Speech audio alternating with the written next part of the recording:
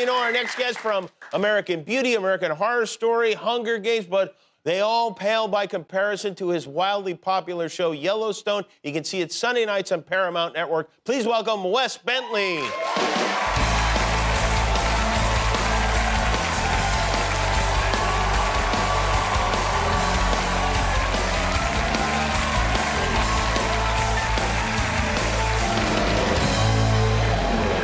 I mean, you seem nice, but you're not a good guy. You're a bad guy. You're a bad guy on the show. I am a bad guy, yeah. First of all, the show, I mean, congratulations. The show is the most watched, outside of football, the most watched television show in the United States.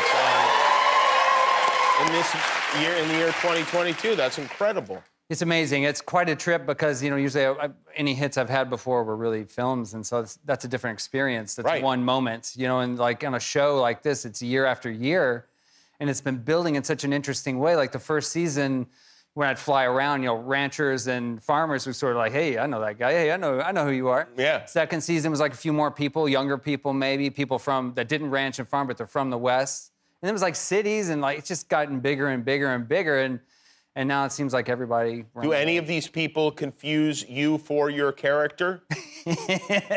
Yeah, they try to give me therapy is what they do. Or, you know, I'm in Montana, I'll go shopping at the grocery store, and then from across the store, some man will yell out, "Hey, Jamie Dutton, I hate you!"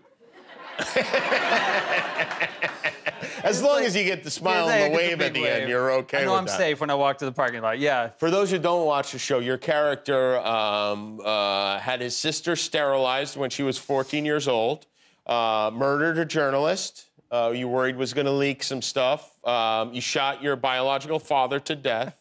I think you opened a bait and tackle shop with Kanye West. Yes. That's next. Yes. No spoilers. So very bad things. I would imagine it's more fun to play a guy like that. It's actually, you know, it can be fun, but it can be very draining and tiring because it's a lot of dark stuff, you know. And it's tricky because you try to play him like he's not seeing himself that way. So it can be... right. But at the same time, yes, it's more of a blast when I talk to fans who want to give me therapy and like, we're really worried about Jamie. Like, they're really worried about me. You know? And your parents are Methodist ministers, right? That's right, yeah. And so do they approve of this? Are they into it? Do they watch the show? My parents love the show, my family, extended family. But there's one person in my family who is not feeling it, only because he is a retired evangelical minister, my grandfather. And I forgot to tell him there was nudity in the first episode. Oh. So he doesn't want to have anything more to do with it. He stopped watching it, yeah. So he hadn't seen nudity in a while when this popped up. Yeah, I guess that's kind of weird, isn't it, huh? I guess so, yeah. I probably should have let him know. Yeah, you should have let him know. You should have been naked when you let him know. Right, yeah. I tend to be, you know. All our interactions tend to be. I mentioned American Beauty. The movie won Best Picture at the Oscars. It's a movie that you were very young. How old were you when you were in that movie? I was 20 when we shot it, and 20. I turned 21 like the day before it came out. How did it happen that you got into that film? So it's just interesting because I had done other films, but nothing had come out, and I was with a new agency and with a new manager, Lee Daniels, who's actually a well-known producer and director now. Lee Daniels was your manager? Lee Daniels was my first manager, yeah. Wow. Well, one of my first managers, yeah. Wow. And so he told me that there's this great script, American Beauty, and you should go to L.A. and with your buddies, hang out with them, and maybe you should go and read for that because it's great. And I read it, thought it was amazing. I couldn't believe I was going to get to go read, and I went to Deb Zane's office, who was the casting director, and I walked in, and they clearly were not expecting me. I wasn't on the schedule. They didn't know who I was. Lee didn't set it up? I don't know. I don't know what happened, but they certainly, it was awkward. Is that why Lee had to get into producing and directing instead just to get me the job? Instead of managing? Yeah, just to work it out. Wow. So you showed up unannounced and got the job? I guess so. Yeah, I showed up unannounced, but she let me read. They were nice about it, and I got the job. Few auditions That's later. Probably a good lesson for